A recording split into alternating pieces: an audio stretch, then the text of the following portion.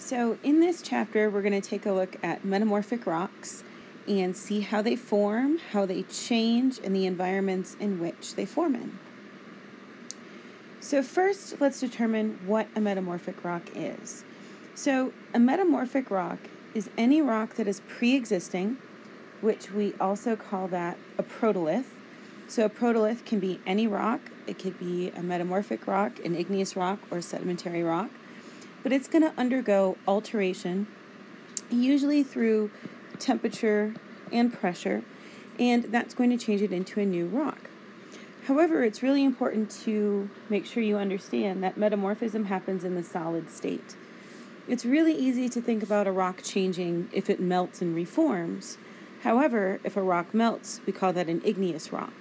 So metamorphism is happening in the solid state. So we're going to see that the protoliths are going to undergo this solid state change in texture and mineralogy. So what that means is for texture, we might have minerals that grow to a new size. They might start out small and grow to larger. And mineralogy, meaning maybe we can recombine some of the elements that are there to make new minerals. It's basically the same as if you have ingredients in your pantry to make brownies. Those are essentially the same ingredients to make cookies. You just use different amounts of them. We're going to see that the changes are going to be due to temperature changes and pressure changes. We're going to see that it doesn't have to be both. It can be more one than the other. And 9 times out of 10, as you've learned so far, these changes are definitely happening due to tectonic stress. Plate tectonics is going to be the main cause for these temperature and pressure changes. But what is really important, since this is happening in the solid state, is that we have water in the system. And as water moves through the system, that's what's going to help facilitate the mineral growth, that change in texture and that change in mineralogy. So as I mentioned, metamorphism can result in a change in mineralogy. For example, we can start out here with red shale, which is mostly going to be a clay, a fine-grained clay that forms at the bottom of a deep lake or the bottom of an ocean. And when it undergoes an immense amount of pressure, the different elements that are in here can recombine to make this rock over here that we call a gneiss. But these red little blobs that are in here, those are garnets. So we can basically take a mud and a clay, put it under pressure, and it can form garnets. So that's what we mean by change in mineralogy. Here you can see there's a change in the texture. We start off with a rock that clearly has fossils in it, and as it undergoes a temperature change, you see that the minerals essentially regrow, and you can see much larger crystals now. It looks nothing like the old rock, but it's the same minerals, just change in texture. Sometimes metamorphism can create what we call foliation. Your author in your book is also going to call this preferred orientation, and this has to deal with different stresses. So if we start off with this rock over here, this is a granite. Hopefully you recognize this rock by this point in the semester. You can see all the different minerals that are in there. If you take a look, you can see all the different mineral grains, and notice that they're all randomly oriented. However, if we put pressure on this rock, what's going to happen is these minerals are going to get squashed essentially.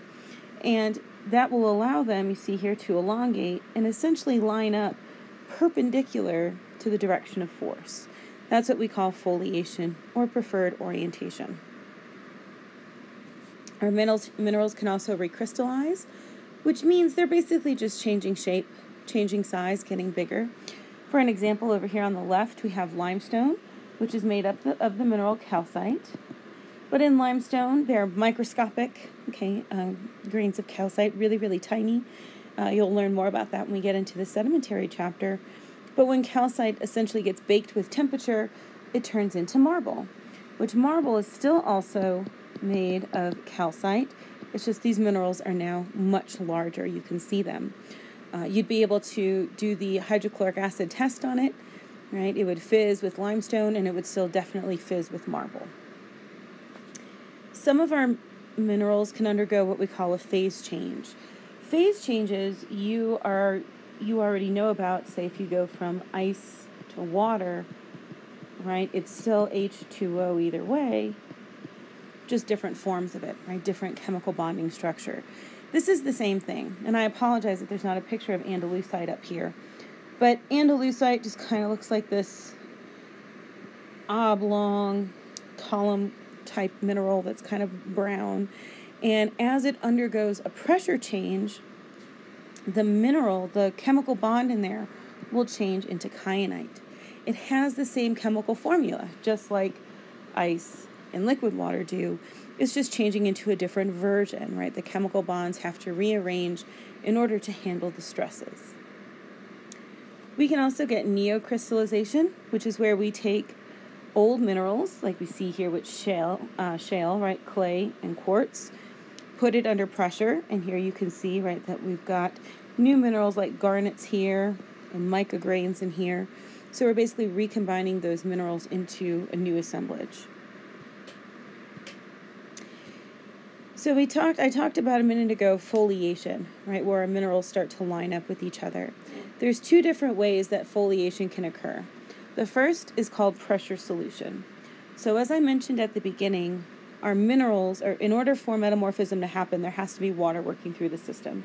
Usually it could be in the form of steam, but we can have water working through the system.